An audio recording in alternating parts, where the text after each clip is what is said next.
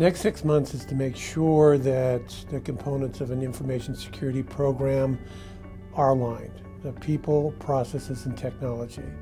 We want to make sure that the people are trained and aware of the threat vectors that are out there and have the skills to handle potential contacts from threats. Processes to ensure the processes are current, that we have a good handle on how incidents are going to be handled, and technology to make sure that the technology reflects controls that will deal with the active threat environment. Idaho does have an open government policy that is ingrained not only with every state employee, but passed down from the governor's office as well as through the legislature. However, we do have a requirement to protect people's privacy, private information, sensitive health data, employment records, education records.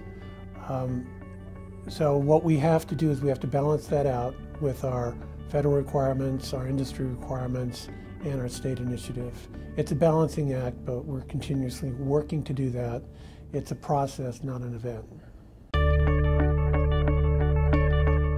Well, last word I got from the industry, there's approximately 400 international cyber gangs out there trying to breach information systems to get everything from social security numbers to health records.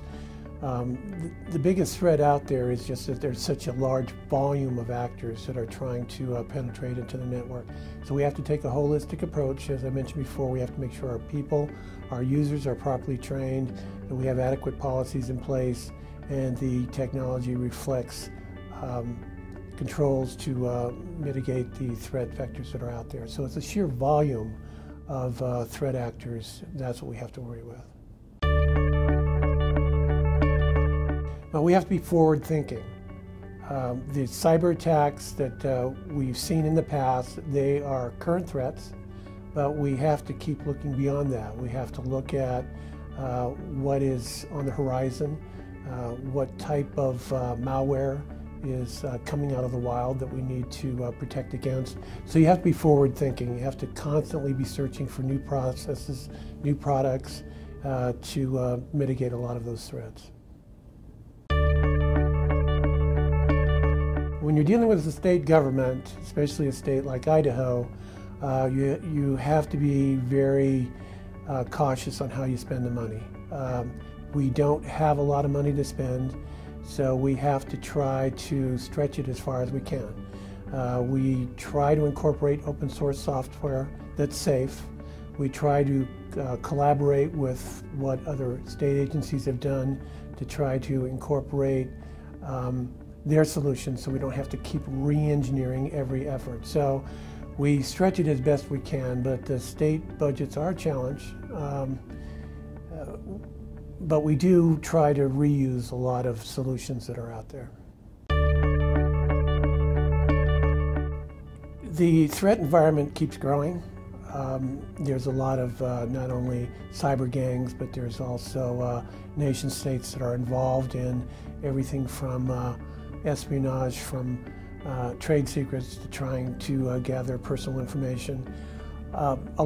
We have to secure a lot of more devices out there. With the Internet of Things, everything that seems to be produced now can connect and exchange information. So we have to be aware of when we connect smart TVs up to the network. We have to be aware of machines talking to machines. So it's not only dealing with how the users interact, what potential threats are out there from the cyber gangs or nation states, but how these machines interoperate and how we can protect data from being exfiltrated out of our network.